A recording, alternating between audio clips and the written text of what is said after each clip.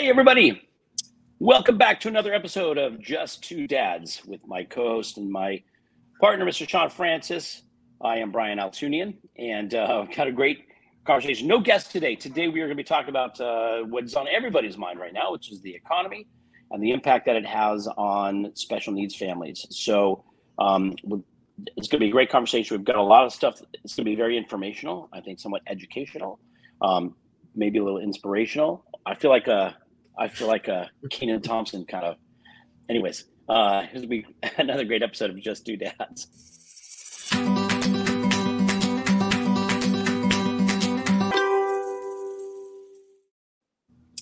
Oh, see, I didn't hear the music again. It's so weird. Hey, everybody. Welcome back to another episode of Just Two Dads. I am Brian Altunian, along with Shawn Francis, my colleague, my business partner, my friend, and my co-host and my family, Mr. Shawn Francis. I want to thank everybody for joining us on Facebook Live.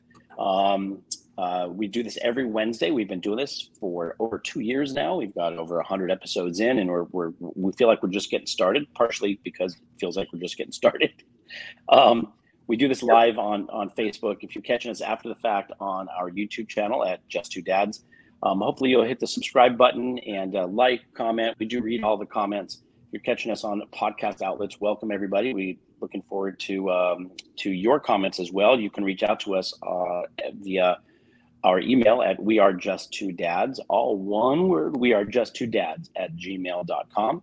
And for those listening in the U.S. Virgin Islands, we're also on WSTX AM radio down in the U.S. Virgin Islands. So I want to welcome everybody. Before I forget, also, just so you know, folks understand, we do this just the two of us. We're just two dads having a conversation, but we could not do this without the help and the support and the prodding of our good friend and our producer of the podcast, Mr. Sean Hall, who is in Hawaii. Sean controls, I don't know if Sean controls anything, actually. He basically tells us to do stuff, and sometimes we listen to him. But he's really a third dad in this conversation and part of the special needs community by association as well. So thank you, Sean Hall, for all the work that you do. We love you and honor you. Thank you for supporting us here in all this.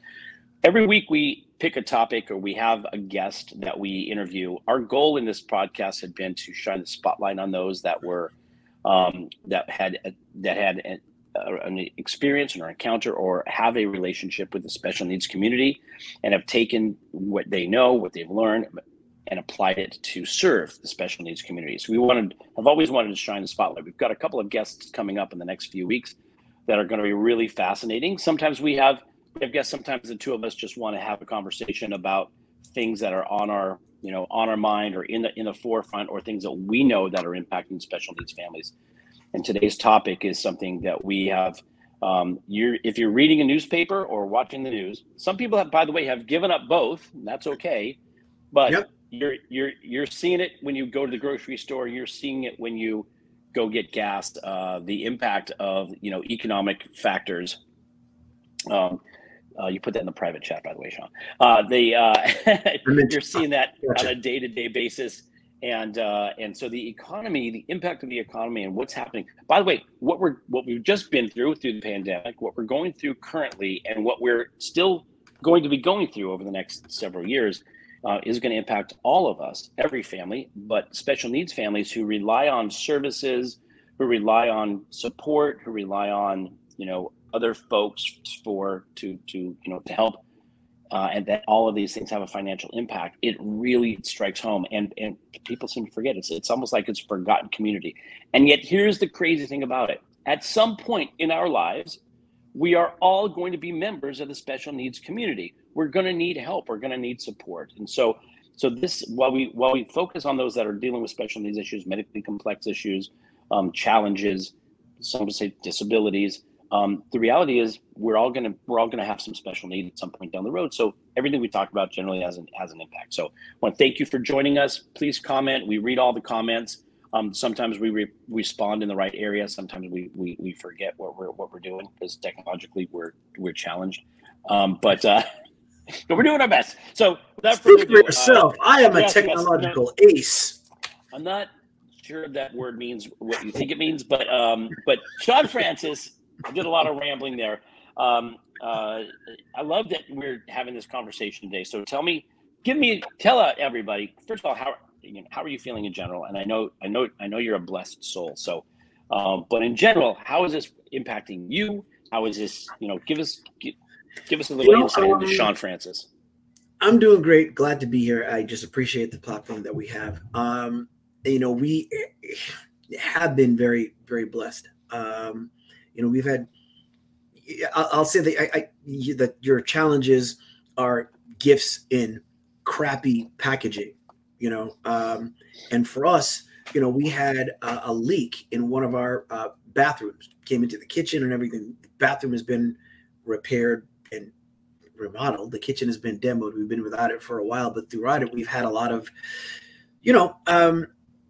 benefits that have come from some of the challenges. Now, the appreciation for cooking food in the kitchen as opposed to eating out as much as we have been is really deep. Can't wait for that to be finished so we can do that. And when you talk about the economic piece, the other day my wife was telling me, actually yesterday, that the eggs that we get would probably limit them to the warehouse stores as opposed to the grocery store.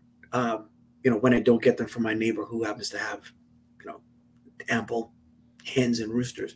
But I think it was like $10 for like a regular pack of carton of eggs, third world type prices and things like that. And if you haven't been really, really squeezed, you can tend to forget and you observe from a distance, things are costing a little more. Things are costing a lot more, ridiculously. And for those that join us often, they know that, you and I met getting into the financial services industry together. And as a result, deciding that we wanted to build a bridge between the special needs community and financial service education and opportunity. So that's why we're going to talk about those things today and where things are at the pump. I'm going to mention a couple of things here today. There's some things that in terms of concepts that we'll touch on that we utilize in the families that we help and serve. And if there's any way that we can help somebody or guide them, that's great. But we're not here to sell our services today. Matter of fact, there's a couple of things that I'm going to mention, at least one or two, that are money-saving opportunities or even apps that are out there, and they're not paying us to do it, but it puts money in my pocket. So I figured we'll share that. But you talk about the services that people get and receive. The big thing, the biggest impact that we've seen, I think, is on with groceries. And it's interesting because the rate of inflation was probably pre-pandemic, I think, but somewhere between 5-6%, somewhere around there. Well, stated pre-pandemic, the stated inflation number was about 3 to 3.5% stated. Right. So it's 3 to 3.5. And so what's happened for us is, since it's taken place, our business is completely gone to Zoom. We do the show online, and as a result, I'm not driving as much, with work, but you're still feeling it when you go to the pump. And here in California, where we are, more so than any place else. Sure. What about yourself? Because your situation is different in that your daughter's not here and she's an adult. Right. So yeah. So a few things. I still have a 15-year-old son that I have to drive to baseball practice and baseball games, and so the driving thing hasn't changed much. But a couple of things. First of all, I definitely feel the impact. And there are apps, and we should talk about some of these. I think these are kind of cool. Let's just in general. So we'll talk about the economy. So here's the thing that people have to remember. It's easy to jump on current political conversations and the impact of the economy. The reality is that there are certain things that our policymakers can do where they can have a hand in it, and there are certain areas where they don't. If anybody believes that our administration, current or previous, had any impact on gas prices, you're forgetting some of the major factors. The gasoline prices are controlled by corporations. Corporations set their gas prices. Now, state governments can put taxes on it that would make a gallon price higher than in other states. The administration could have an impact in foreign policy as it relates to the OPEC countries, the oil producing countries. But the reality is, it's nearly impossible for an administration of any political party to actually impact the day-to-day pricing on gasoline. It just doesn't exist. What impacts pricing more than anything is production. And so when OPEC decides to cut production, which, by the way, a week ago they decided to cut production by a significant amount, hundreds of thousands of barrels a day. Like, they have really changed the oil production, which impacts prices. Now, some people say, well, we had a pipeline planned to go from Canada through the country, and we didn't do that. Couldn't we have done that? It doesn't really.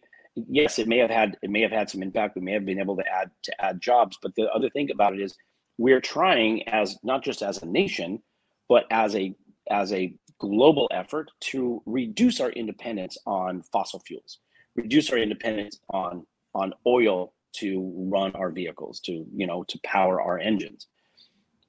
That's also one of the reasons why OPEC cut its budget. In a way, it's a little bit of a retaliatory action to say, oh, you guys want to be on, you want to be on the electric vehicles and get away from oil dependency. Okay, well, I guess we should cut production. During the pandemic, by the way, people were not driving; they were not going anywhere. So cutting production actually made sense because there was a cut in demand. Now that the pandemic is over, people are trying to return back to work, and things have changed. Now there's an increase in demand, and so the way to keep prices up when there's an increase in demand is to cut production. So. Anyways, there's a lot of stuff that happens to impact the price of gasoline. And by the way, the price of gasoline changes how we transfer our products from the ports via trucks, how we handle shipping in the supply chain. And so gas and oil prices, that fluctuation does impact other areas of our economy. So when the gas and oil prices change and they go up, it does impact all the other things, especially when there are already shortages, high demand, certain other economic factors that impact. So I feel it at the pump. I know you feel it at the pump. Luckily, I have a couple of apps that help me find the lowest cost gasoline in the area that I'm in. There's one called, by the way, we don't get paid anything by any of these companies to promote. So we're not promoting this for any reason other than just to let you know.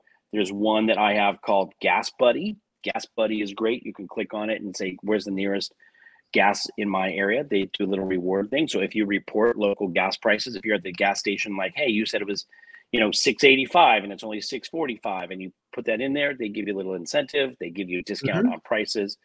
There's another one called Upside. Upside's a great app. So there's Gas Buddy, there's Upside. Upside will show you not only gasoline, but also restaurants and. I wanted to say that. I was going to say that's, I first heard about it specifically as it relates to gasoline. And when I found out that there's restaurants involved, we've used it when it comes to restaurants, and then we've used it for gas.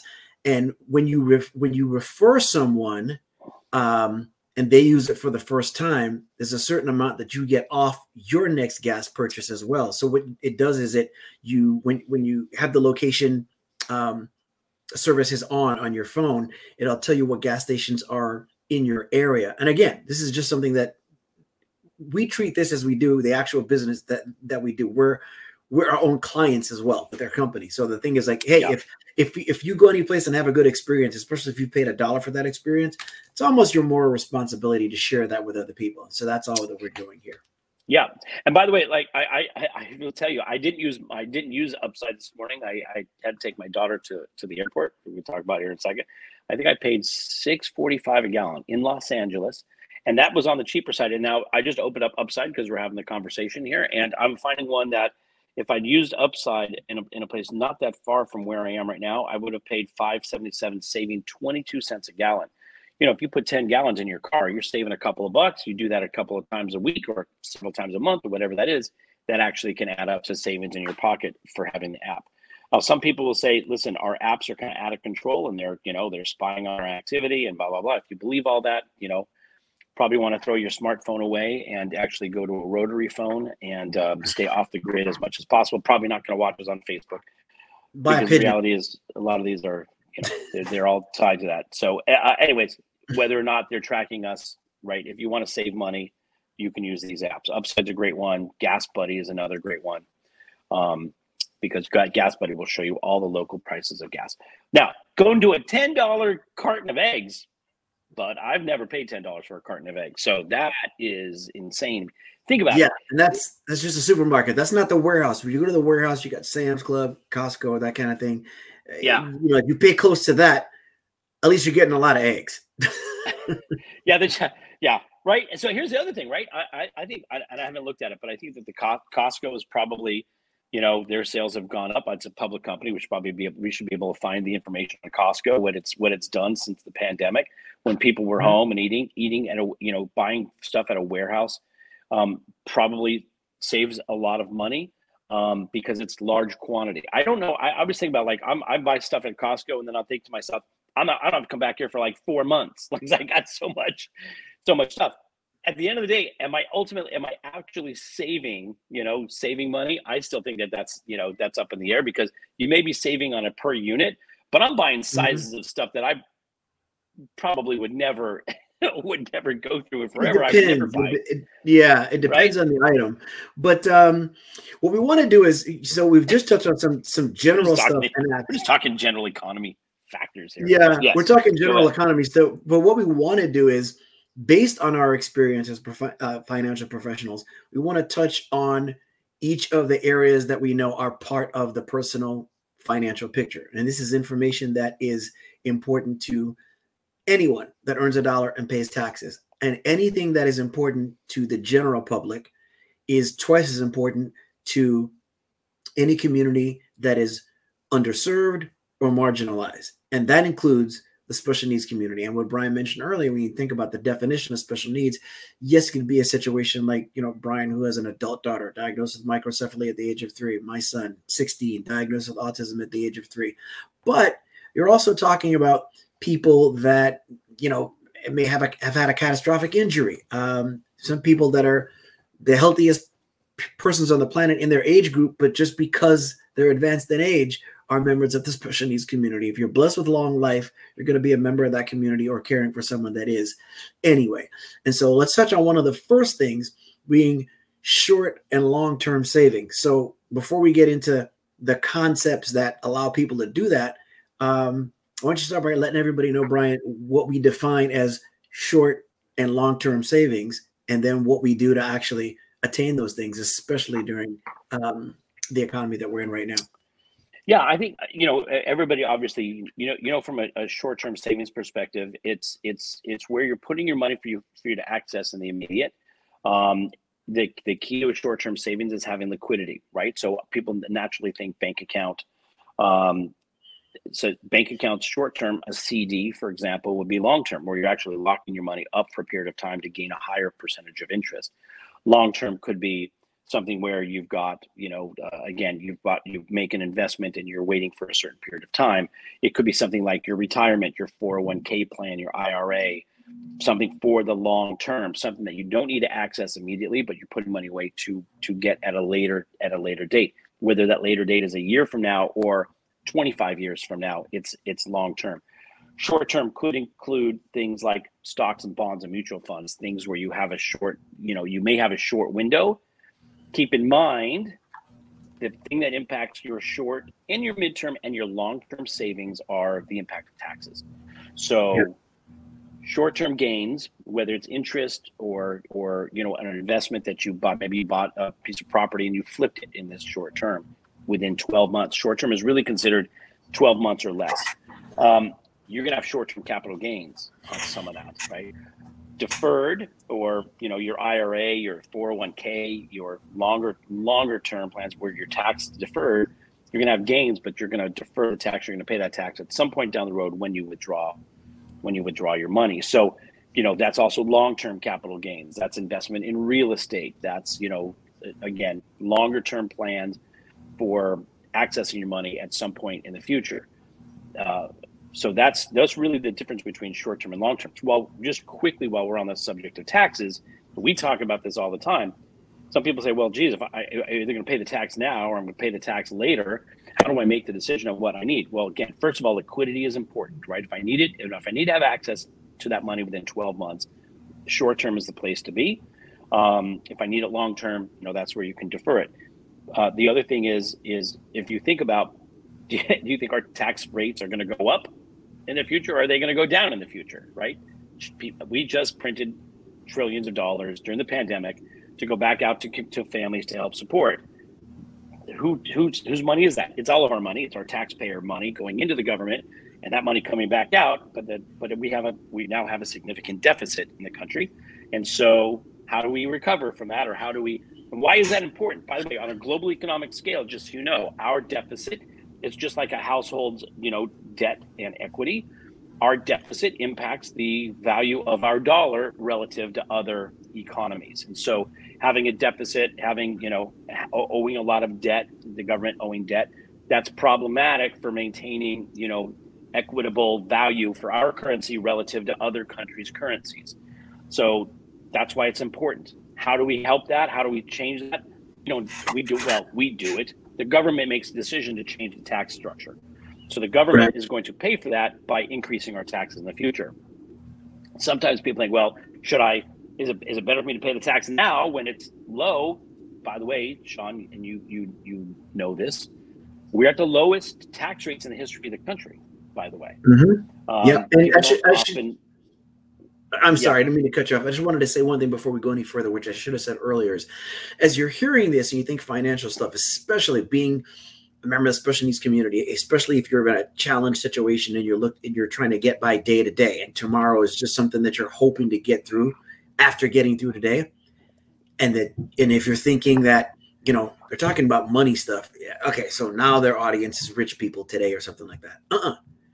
This is for you too, because if you don't have a plan for your money, regardless of how much or how little you make, your government has a plan for it. And it doesn't matter who's in office.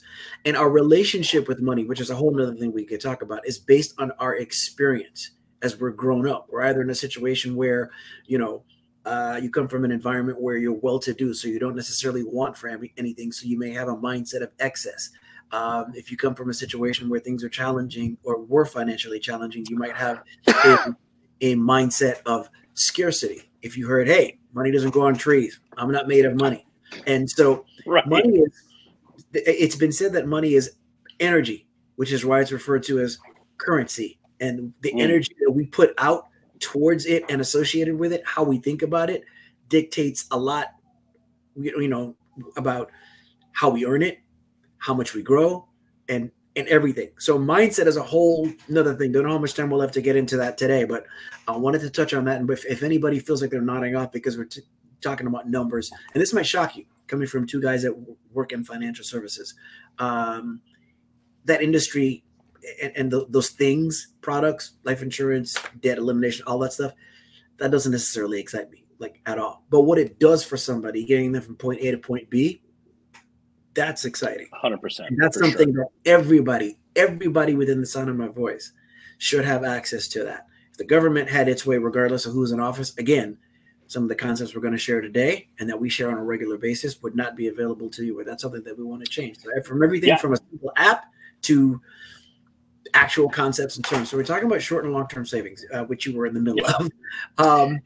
And we're talking about taxes too, because to your point. So, if you think about wealthy families aren't putting their money into savings accounts in the bank, right? They don't, because they know that they don't earn any interest. Interest that banks pay today on savings accounts on average around the country is 0.04%. By the way, in Europe, it's negative. It's a negative percent. That actually costs you money. That's like disinterested. That's not even interest. Yeah. That's right. That's like, not only am I not interested, I'm actually negatively interested in what you're trying to say, right? I'm indifferent. I'm indifferent. I'm indifferent. Yeah, that's right. So So so where are wealthy people putting their money, right? They're putting their money where they can get the better rate of return on their money. And so we all should know where wealthy folks are putting their money. Where, they're obviously, if you have access to capital, you can make investments regularly and you can decide what you want your returns to be. But wealthy families, well, first of all, let me just say this before we do. There are things in it. There's a tax now, as we've talked about. There's a tax later, tax deferred accounts like IRAs, 401ks. Wealthy people look at those as short-term capital gains and long-term capital gains, by the way. I'll pay the tax on the gain later down the road. And then there's another bucket, a tax-free bucket, tax-advantaged bucket. There's generally two. There are a number of financial products. Municipal bonds, for example, if you live in the municipality where your bonds are, those can be tax-free in that municipality. In other words, I live in Los Angeles. If I bought a Detroit municipal bond, that's not tax-free to me because I live in LA. It's not tax-free outside of the municipality. It's tax-free within the municipality. Yeah, and that's a good piece of information. And the other thing I was going to add is if you're listening to this also thinking, well, look, I have benefits that I receive as a result of my disability, my diagnosis, or my child does. I can't mess with that. That's another thing that's really tricky because there are people that need those funds. And the way that they're set up, they're there to benefit you, but it also kind of keeps you in limbo because you almost become predisposed to not work or to settle or to make sure that what you venture out and get is minimal because you're thinking, okay, if I'm receiving this money and I need to live on it, if I make any more, then that's going to get taken away. Depending on the state in which you live, there are vehicles and options and products out there where you can grow money and save money without having those benefits affected. That's a personal conversation to have offline, but those things exist as well, just for anybody who's listening and concerned about that. Yeah, every family should be thinking about this and take advantage of everything that's available to everyone. That's why we talk about wealthy families, because sometimes if you're not a wealthy family, you're not taking advantage. You think, well, I'm not wealthy. I don't have money. I don't have money to invest. I don't have money to save. So this doesn't impact me. But the reality is it impacts all of us. Like it does impact you. In fact, again, if you're buying gas at the gas station or eggs at the grocery store, right, you're impacted by money issues and money matters. And in fact, that should be it. That we can make that the title of this episode. Money matters. Yeah, and here's the thing. Both terms of that word. Some of the things that we've experienced too. If your child is anywhere in the autism spectrum, there's probably certain foods that they are not going to touch, and there's certain foods are the only ones that they will touch. So then, depending on the cost of those goods, you're in a situation. We had a nice breakthrough last night. My wife was eating a burrito. And it's funny, 2 days prior, we have been saying, we got to get something else in front of Elijah in terms of different foods and stuff like that, because that can be a challenge. You're thankful that they're eating, but at the same time, so she's eating a burrito, and he says, and verbalizes more clear than ever. Says, "Mommy, what are you eating?" She says, "Oh, it's a burrito," and he's like, "Elijah will have one." And so that's his way of not only asking for one, but he proceeded to eat the one that she had. Oh my gosh, love it. And she had it was steak and beans and cheese. And because of the texture of the beans, figured he wouldn't touch it. He doesn't touch anything mushy. So there's also a lesson there in that you never know. You never know until you try, and you never know what your kid's going to do unless you put something else in front of you. But depending on, certain items, whether it's, things that you wash your hands with or foods or whatever have you, a lot of our kids are very sensitive to certain things, not just based on texture, but just routine itself. And so that's something else that you got to try and get out there and do it, and try something new. And sometimes you're forced to do that because the price has gone up tremendously on what it is you might ordinarily get. So that's something else too. Yeah. Well, on that, I'll just finish the conversation about taxes. Just a complete. Sorry. That's okay. Yeah. It's all right. So wealthy families look at tax advantage opportunities, right? So that's one thing that we want to let everybody know, that there are things that wealthy families take advantage of. We're not paying taxes. First of all, actually owning a business, having a business is one of those things that has a positive impact on your taxes. So wealthy people have a number of activities and habits and just part of their thinking. One is being a business owner. Another is having multiple streams of revenue. So multiple streams of revenue if you're owning a business, and there's a lot of advantages to owning a business as it relates to your taxes. So the things that you normally spend money on in your day-to-day life, if you're applying that to your business, then that becomes something that you can write off as a business expense and reduce the amount of taxes that you end up paying. For example, your internet connection at home. If you use, we're on StreamYard, we use Zoom a lot. If you use the internet for your work, for your business, now that internet expense that you paid to have it in your house now becomes part of your business expense. So those are the kinds of, obviously, talk to your CPA. Your CPA will guide you. We're not giving tax advice, but we're giving you things to think about as it relates to your taxes. So owning a business, having a 1099 or having income come outside of your W-2 income, definitely a huge tax advantage. The government says, by the way, through the tax code, the government kind of dictates what it ultimately wants people to benefit from. And this is going to sound kind of crazy, but think about where tax deductions come from. They come from getting married. You get a tax deduction in getting married. They want you to have children. Having children, you get tax deduction for each of your child. They want you to own a house. You can write off a portion of your interest that you pay on your house, right? They want you to own a business because of the tax write-offs in your business. They want you to tithe. They want you to give to charity, right? Those are the kinds of things that they are written in the tax code that automatically give you opportunity to write down your tax exposure through the year. The other thing is there are tax advantage financial vehicles that you can take advantage of. So there are really two that are considered to be tax-free. One is what most people think about as a Roth IRA, an individual retirement account. So that's for your future. That's a long-term plan, long-term investment or savings plan. And you're putting post-tax dollars into your Roth, and your growth is your gains are tax-free. But some of the challenges is they limit how much you can put in. They also limit how much you can earn in your W-2 income, or actually in all of your income, in order to qualify for a Roth, which is interesting because if you make over $144,000 as an individual or over $219,000 as a couple, you don't qualify. So then people think, well, but wealthy people make more than that. So where wealthy people don't qualify for a Roth, everybody else does, right? A Roth IRA was intended to give average middle America an opportunity to have a tax advantage investment. So where are wealthy people putting their money? They're putting their money in, believe it or not, cash value or permanent life insurance. So that's one of the things that we talk about a lot. People don't understand life insurance. People think of it as death insurance. There are certain cultures that don't want anybody to profit from death, so they don't talk about life insurance. But the reality is, life insurance is intended. Some people will call it the Swiss Army knife of financial products because it does so many things. It provides support if you get sick through a long-term care plan. It provides support for your family should you pass away suddenly or unexpectedly. Tax-free death benefit.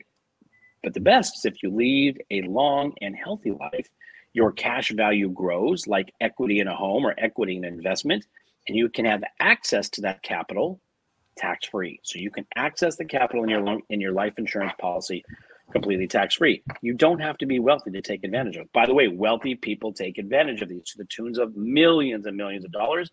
It's a way to pass down a portion of their estate to their families, tax-free.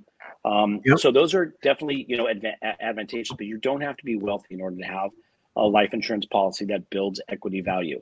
So some people say, you put some money in for, let's just say you put some money in for 15 years and you can take money out for the next 15 years completely tax-free. So it's unlike an investment. It's unlike, a savings in a bank account or a CD or something like that. It's something where you can actually put the money in and have access to that money tax-free. So those are the kinds of things that we talk about. So long-term savings, short-term savings, and how it impacts taxes. I'll take that off there. And then here, life insurance, smart investments. Sticking with life insurance too, I wanted to, let people know, first of all, what Brian is talking about when he talks about permanent and being able to grow money and things of that sort. He's speaking specifically about indexed universal life or IUL. Well, but here's the thing. Well, here's the thing. I shouldn't say he's speaking about that because he's not the only one that does that. Whole life allows you to do that as well. But I've seen a lot of the wrong argument taking place when it comes to life insurance. people will say, well, what's the best life insurance? Term is the only way to go because the permanent stuff costs a whole lot of money. And then people will say, well, the permanent is better because you can grow money in it. Again, we're here to just share general information and not push one or the other, because here's what our firm belief is when it comes to that. The best life insurance product, I'm going to tell you right now, make sure you're leaning into your radio, wherever you're listening carefully. I'm going to tell you what the best life insurance product is. The very best one on the planet.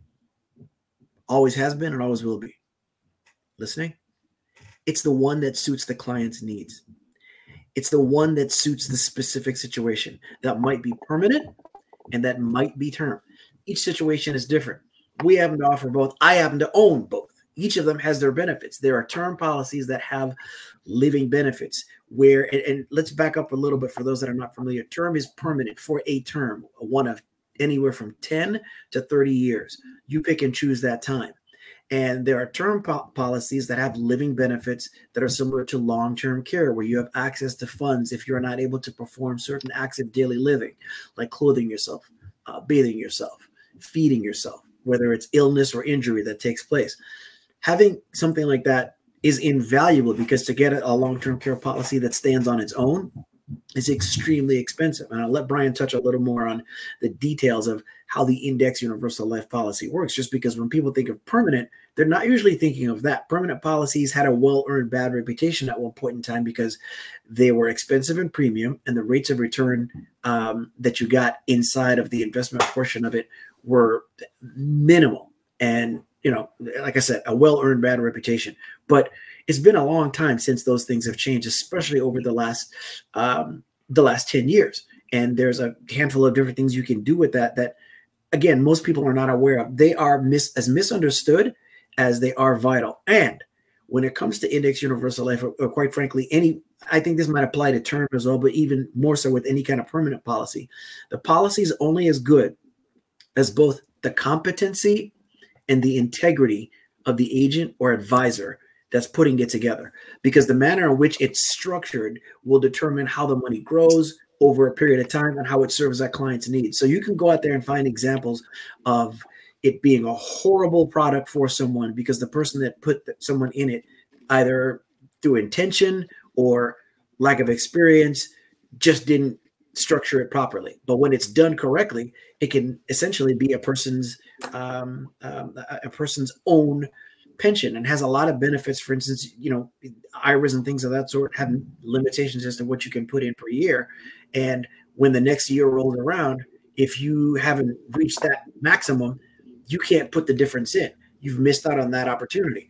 When it comes to most index universal life products, you have a certain amount that you can put in per year. And let's say you don't meet that max, the next year, whatever you didn't put in to fill that gap goes over to the next year, just like we used to have rollover minutes with cell phone service providers. That's just some of the benefits that are there. And Brian can touch on some of the others that exist also. Well, listen, we can get into detail. If you're interested, reach out to us on our email address at wearejust2dads at Gmail. Again, we'll put that up on the screen, and we'll put that it's in the comments. But I just want to address one of the things that you said. Most people think, well, I don't want to buy permanent insurance because it's too expensive. I spent a lot of time in the investment world. I helped early stage companies go public, and so dealt with people who were looking at investments on a regular basis. I don't think I've ever in my life heard, read, observed anybody ever say, boy, that investment, the outflow of me making an investment, that's kind of expensive. Like, nobody looks at an investment as a cost. They look at it as an opportunity to benefit them, right? Oh, I'm buying the shares. Now maybe they go, well, maybe I'll buy some Bitcoin, although that seems like it's a high price today. Maybe I'll wait, right? There's a little difference in pricing of that investment. But the idea of putting $1,000 into an investment, nobody was going, oh, that's $1,000 expense. That's what the challenge is, that if people look at permanent life insurance as that's an expense, then yes, the monthly premium of a permanent policy may be more than a term policy. but the term policy is an expense. Your auto insurance is an expense. Your home insurance is an expense. And we'll talk about that in a second. When you put money into your permanent life insurance policies, that is because the equity grows and the equity is there for you to be able to access tax-free and the other advantages that come with it. There's value there because your money has an opportunity to grow. Again, whether you're buying whole, universal life, variable universal life, indexed universal life, there's all of these permanent policies that build equity value. That's the money that you're putting in that you have access to. That's your money. It's not an expense. The other thing I was going to say is there was another point that I was going to make about that, but I would just say this, term policy. Oh, I know what it was. Here's the thing, going back to auto insurance and homeowners insurance, earthquake insurance. Boy, if you didn't have flood insurance in Florida, there's a huge impact that's going to have on those families down in Florida. They didn't have flood insurance. So those kinds of insurances are in place in case. If you have flood insurance, in case you have a massive hurricane come through and it causes flooding, that flooding damages your house. By the way, I have family in Cape Coral. I have family and friends in Fort Myers. Some of them completely escaped any damage. So they have flood insurance in case there's a flood. In California, we have earthquake insurance in case there's an earthquake. You have auto insurance in case your car gets broken into. You get into an accident, your car gets stolen. Those are, we buy insurance on our cell phones in case we drop the phone, we lose our phone gets stolen. Life insurance is not an in case insurance. It's not in case you die, right? Life insurance is not a matter of in case or it's if. When. Yeah. It's when. And so if you want to buy a term policy, 10-year term policy, that isn't if you die in the next 10 years. Because you could outlive your term policy. In fact, it happens a lot. A term policy is one of the most profitable products an insurance company can offer. Because people outlive that policy. If you die, I mean, I got to tell you, if I'm 50 years old and I buy a 20-year term policy and I'm healthy and going at 69, my family's thinking, hey, if this old man lives another year or two, we're out $1 million. Right? It could be a challenge. So term insurance is if you pass away in that period of time. Permanent life insurance is not a matter of if. It covers you for when you die. So that's where there's value that people seem to miss out. We spend a lot of time talking about life insurance. I'll just tell you this. We just do this from an educational perspective, just so people know. You can get more information about this. Reach out to us. And by the way, you don't have to talk to us. Talk to somebody who can offer you some help and some support in this area. Ask them questions. Yeah. Somebody you trust, somebody that you know that's looking out for your best interest. If you've got a good, person in the financial services arena, they will help you. By the way, one of the impacts that Shawn and I are looking to do, and we've already made some inroads because we are in that financial services space and because we deal with special needs families, we want to change the way the industry provides insurance policies to special needs families and special needs individuals. We're trying to make a difference in the lives of, so many families that we serve by making sure that the financial products that are available to everybody, including those that have special needs, those on the spectrum, those with medically complex issues. If you can insure somebody who's had cancer, you definitely can insure some, a child that's got Down syndrome. Like, it should be covered. There are things that should be handled, should be covered. And that's the stuff Shawn and I have the opportunity to work within the industry to try to make wholesale changes in the industry. By the way, we're always looking for people that want to join in that crusade and help us make a change, make a meaningful impact in the industry for our families. So reach out to us. Let us know if that's something that's of interest to you.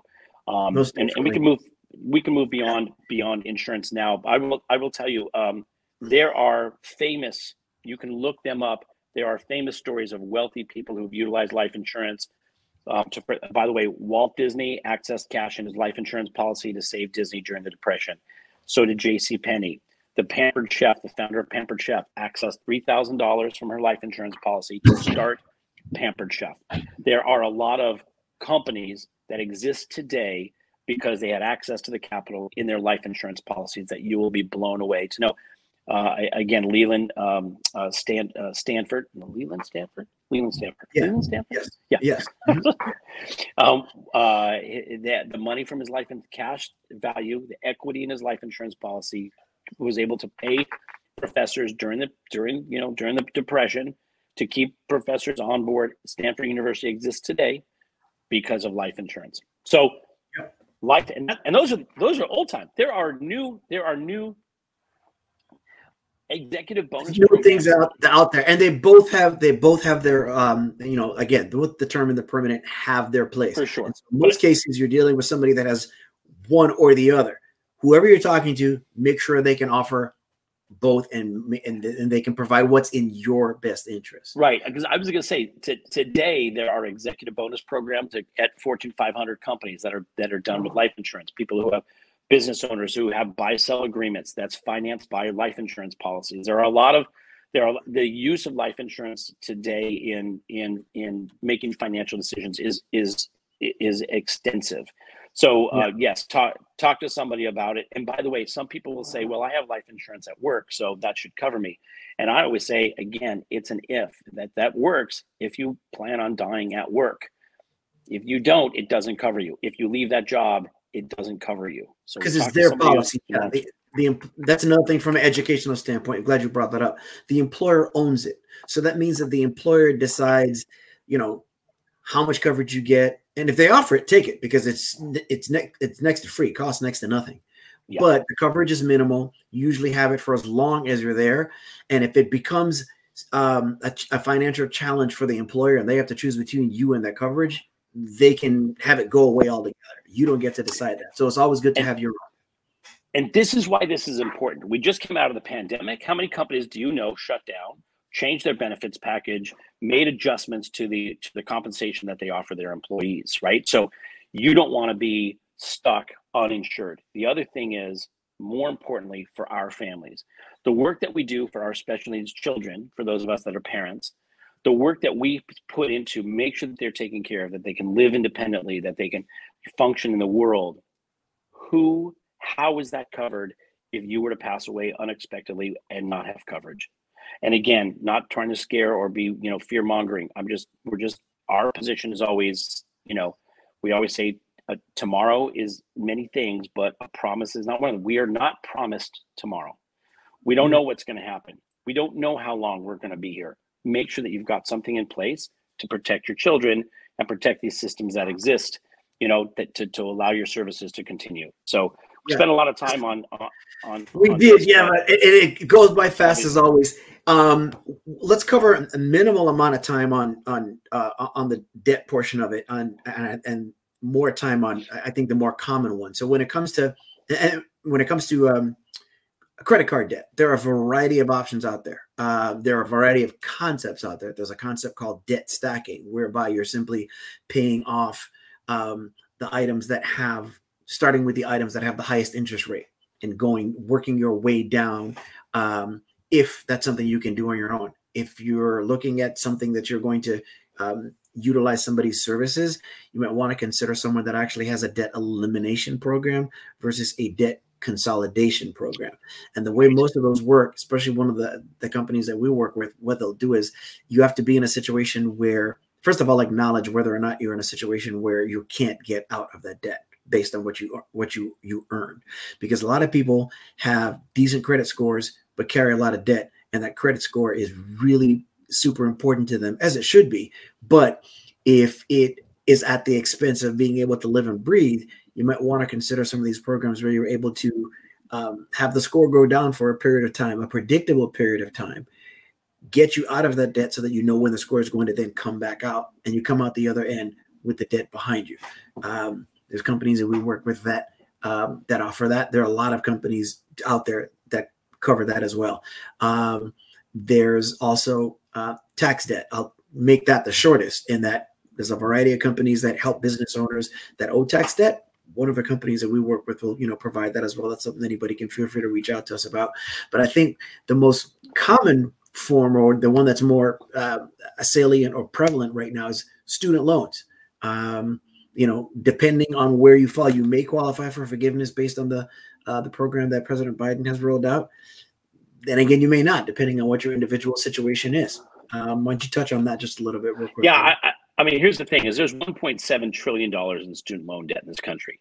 The average student loan is over $40,000, while $10,000, a $10,000 forgiveness was great. It doesn't solve a lot of problems. By the way, $20,000 if you're a Pell Grant recipient, but that doesn't necessarily eat. I have clients that have hundreds of thousands of dollars in student loan debt. A $10,000 reprieve, while great, over the course of your lifetime, you end up paying that student loan debt well into your retirement years, unfortunately, for many people. So the idea that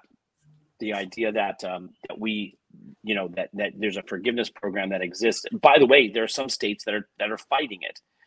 There are some people who are taking this as a political opportunity, which doesn't make a lot of sense, because a lot of folks who got the PPP loans and they got those forgiven, in millions, in the millions, we're talking about $10,000. So but let me just say this: there are a number of government sanctioned forgiveness programs that exist for all student loan borrowers. The problem is that they don't tell anybody about it. So there are a handful of companies. We work with one in particular that deals with federal student loan debt that can help, that is tapped right into the Department of Education, that can help people. They can look at what their debt structure looks like, how much they're going to end up paying over the lifetime of that debt, and help them qualify for a forgiveness program. So those are the kinds of things where, by the way, student loan debt compounds daily. So if you know much about compound interest, you realize the impact of that. Student loans compound daily. And by the way, if you do a little bit of research into the loan service providers, it's a shell game. There are companies that existed, who changed their rules around servicing student loans as of December 31st last year, and then a bunch of other players came in to take over student loan debt. Do not privatize your student loan. If you have a federal student loan, reach out to us. Let us help you, refer you to our folks who help folks with federal student loans. I'm going to just say this in general. We've talked about two things. We've talked about taxes and we've talked about debt. And this goes to a kind of a significant position that I always take. I know Shawn feels the same way. The government and the banks are the two institutions that are supposed to serve all American families. They're supposed to be the institutions that protect all of us. And the reality is, both of those institutions protect the wealthy. If you have a lot of money, you'd be amazed at how much you can get in loans at zero interest. But if you don't have a lot of money and you try to get a loan, good luck. In fact, if they charge you credit card interest, your average is 18%, and that is going to be moving up because the federal government just raised the Fed, not the government, the Fed just raised interest rates, which means interest rates on our cars, our homes, our credit cards, any debt is also going to go up. So your cost of debt is going to go up, and the taxes that you're going to pay in the future are going to go up. So where are they giving the brakes? To the wealthy and the affluent and the 1%. So those institutions, we talk about taxes and debt because we all need to be in a better financial situation where we're putting money back in our own pockets, not in the pockets of the banks through interest rates or the government through taxes. So there are ways to do both legally, legitimately, that put money back in your pocket. And that's what we do in our business. Again, we're not selling our services. We just want you to know that it does exist. Help does exist. You can be a part of that, solution for your own family. At the end of the day, that's the most important thing, that you're protecting your families. For our special needs families, isn't that crazy how they say that you can qualify for certain benefits, but only if you limit your earnings to $2,000 a year? What does that even do? It's completely designed. I'm not a conspiracy theorist. I just know basic math. 1 and 1 is 2. It's not 9. And what that does, the way the system is set up, it's designed for you to settle. So that's where we had an entire episode just on goal setting and planning and dreams. They say that people that accomplish the greatest things, no matter how much satisfaction they get, there's a immeasurably larger amount of dopamine that is released in the system just by the pursuit of something that's worthwhile, not even the achievement of it. And if you're caring for someone with a disability or special need and you're like, look, today is what I'm thinking about. I've already resigned myself to the fact that I am I'm trying to get through today. I don't know about tomorrow.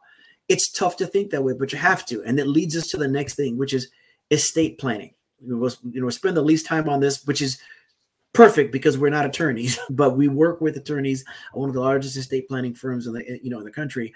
And they happen to work the way that we do, which is that you don't charge a fee to sit down with someone and educate them. And between the life insurance and the estate planning, again, whether it's us or somebody you know and trust, speak to someone, because one must have a plan for a time when you exist only in memory, because that's not a time that may come. It's a time that is. It doesn't matter, don't know how soon, don't know how far away. That's not fun to talk about, but that doesn't make it any less necessary. And just from the layman's standpoint, I'll explain. Most people don't know the difference between a will and a trust. A will is something that, your last will and testament is easier to contest. You have a will, you pass away. If someone decides that they want to contest that, they say, wait a minute, no, Bobby told me that when we were friends or when we dated, he was going to leave everything to me. And the court has to hear that out. That means it goes into probate. Probate could take anywhere from, I have a personal experience of probate myself, 10 years. And in order to defend the wishes of the departed, the money that is that has been left behind needs to be used to defend against whoever that other person is.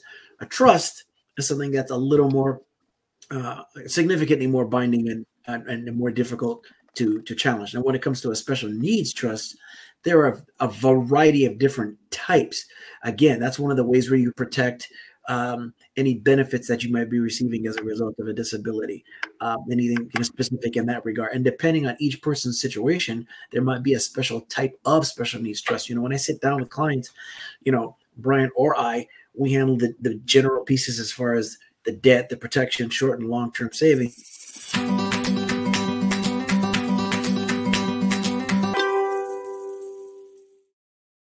I think Brian... I hit that button totally by accident. I apologize. Brian likes the theme, so he just happened to hit it. So that's crazy. That's what happens when you go live. So now you don't have to do it at the end. I'm so sorry. Well, no, we'll do it at the end. Yeah, that was. I meant to put this Glenn Wagstaff thing up, and I hit the wrong button. I apologize, everybody. Sorry, Sean. I totally took that away from you. Hey, by the way, we got to finish up anyways because Sean Hall is already giving us a hard time about wrapping up here. So yeah. So sorry. So there's a variety of those. There's a variety of those, and Glenn Wagstaff happened to be a guest on our previous episode. He's the estate planning attorney that we work with very closely. But I was saying that, I sit down and handle those other areas, but I sit in on the appointments where I've referred Glenn generally, and I've been finding out over the past couple of months there are different types of special needs trusts and features of those policies that I didn't even know existed. So I continue to learn in that regard. And one thing I would always say too is that when it comes to a will or a trust, you have to think. Most people don't stop to think. You can create those with as much specificity as you wish, right? So exactly what would you want to take place? And again, this is another one of those things where you're thinking, a will, and that's for rich people. I don't have anything to give to anybody, but you have something to say. You have something to say. There's got to be something you would want to have done, whether it's, small or large. I'm not talking about in terms of a dollar amount. I'm just talking about in terms of what's important to you. Make sure those things are set so that a plan is put in place. The same thing takes place where it comes to conservatorship. Also, that's a whole. We can talk, and we can talk about these as we wrap this up. Just because we could talk about these things. If you're interested, reach out to us at wearejusttwodads@gmail.com. We'll give you some referrals. We'll make some recommendations. We can talk through some of these things with you. But I don't want to stop you, Sean, but just because we're getting to the end of the show. So, So thank you all. Hopefully you got some value out of this. Again, the economy has impact on all of us. Our finances are important to us. We need to make sure that our families are taken care of. So if you have some peace of mind, put something in place to take care of your family. So as we always wrap up the show, I always like to say, first of all, thank you, Shawn Hall. Appreciate you. Love you so much, my friend. Thanks for guiding us. If love and empathy, right? Be empathetic. You never know what person's situation is that they're going through. Be empathetic, right? Be curious as opposed to judgmental. You never know what somebody's going through. Have some empathy and look at the world through the lenses of love. And the world will be a much better place. Thank you, everybody, for listening in on our podcast, watching us live on Facebook, catching us out, in fact, on YouTube, catching us down at WSTX AM Radio. We love you all and support you. We've got a great guest next week. So stay tuned for that. So, Sean, I'm going to throw it to you to wrap us up here. And then I'm going to hit that button in the right way. I want to thank everybody for taking the time to tune in, to everyone that supported us from day one. Again, like you said, it's been 2 years, over 100 episodes. It goes by very fast. And we really are just getting started. We want to impact and change the world, change as many people as we possibly can. As the great Muhammad Ali once said, service to others is the rent we pay for our room on earth. I want to thank my mom and my amazing wife, Laura, my mom, Jan, without whom I would not be. Everyone, thank you for tuning in. And if you're hearing this, we love you. See you next week.